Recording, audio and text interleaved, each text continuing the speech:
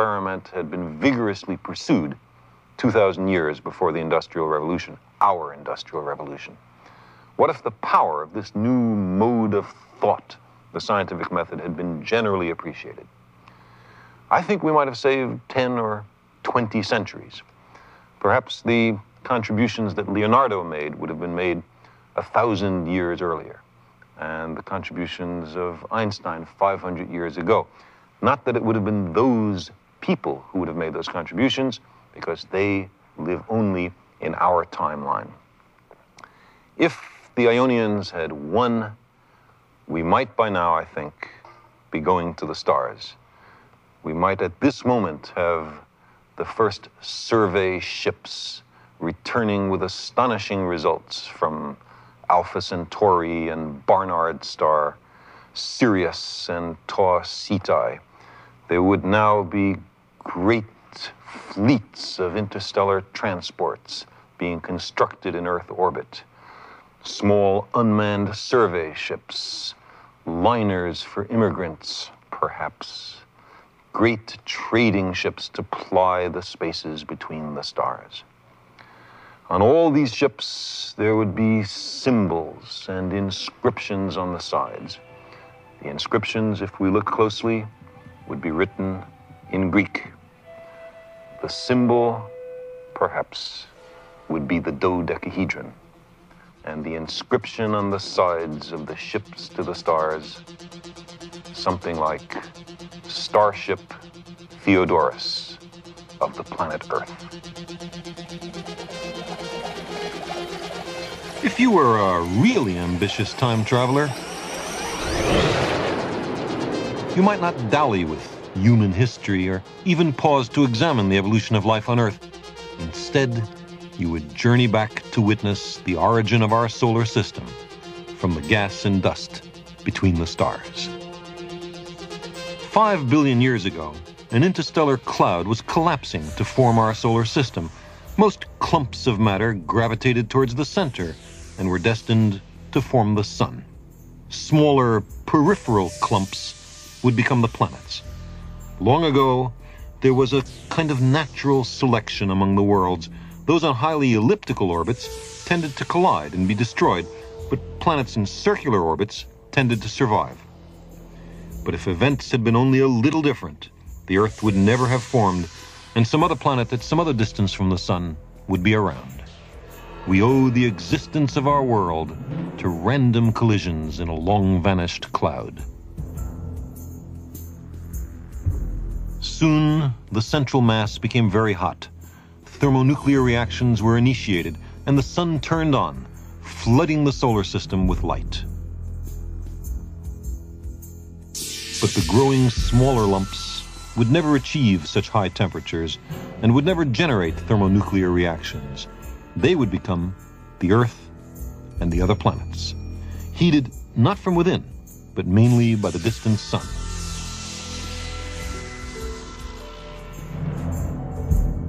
The accretion continued until almost all the gas and dust and small worldlets were swept up by the surviving planets. Our time traveler would witness the collisions that made the worlds.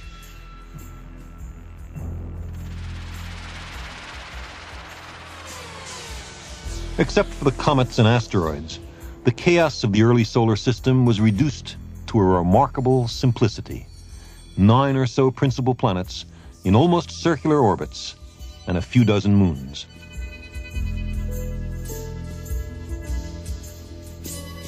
Now, let's take a different look.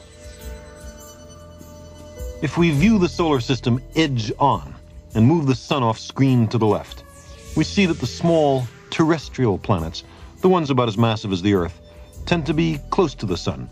The big Jupiter-like planets tend to be much further from the sun. But is that the way it has to be? Computer studies suggest that there may be many similar systems about other stars, with the terrestrials in close and the Jovian planets further away. But some systems might have Jovians and terrestrials mixed together. There may be great worlds like Jupiter looming in other skies. Rarely, the Jovian planets may form close to the star, the terrestrials trailing away towards interstellar space. Our familiar arrangement of planets is only one, perhaps typical, case in the vast expanse of systems. Often, one fledgling planet accumulates so much gas and dust that thermonuclear reactions do occur. It becomes a second sun. A binary star system is formed.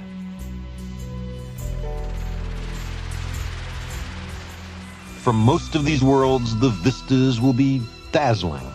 Not a one of them will be identical to the Earth. A few will be hospitable. Many will appear hostile. Where there are two suns in the sky, every object will cast two shadows.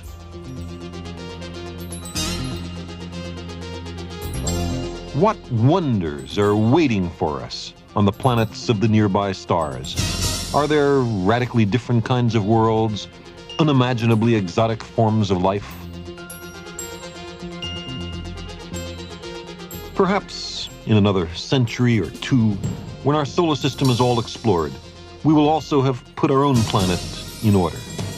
Then we will set sail for the stars and the beckoning worlds around them.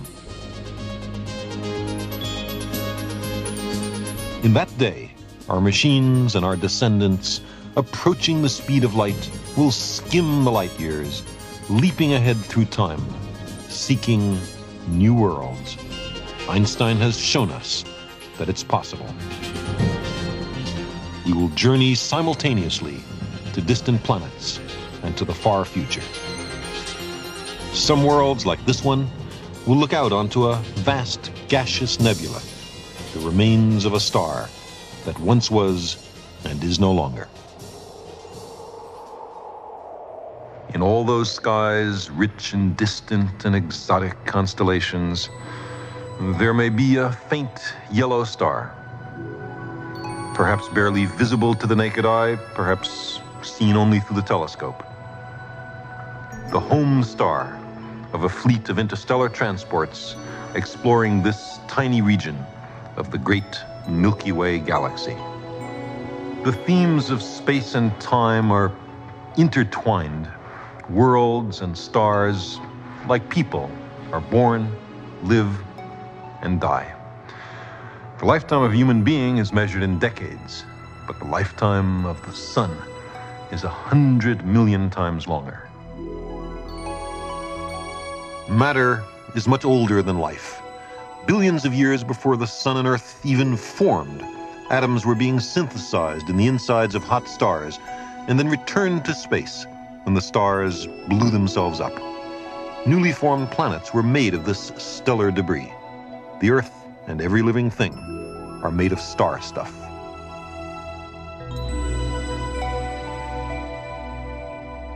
But how slowly, in our human perspective, life evolved from the molecules of the early oceans to the first bacteria.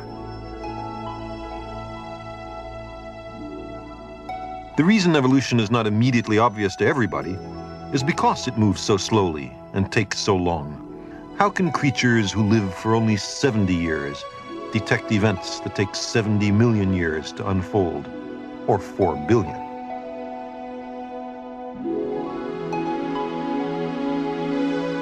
By the time one-celled animals had evolved, the history of life on Earth was half over.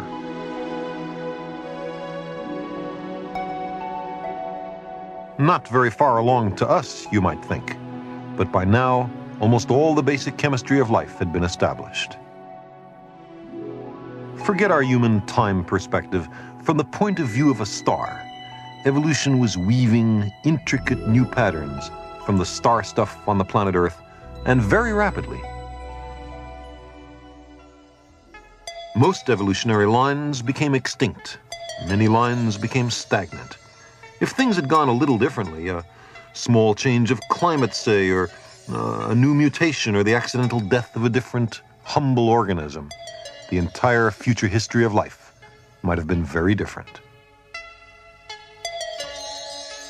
Perhaps the line to an intelligent technological species would have passed through worms,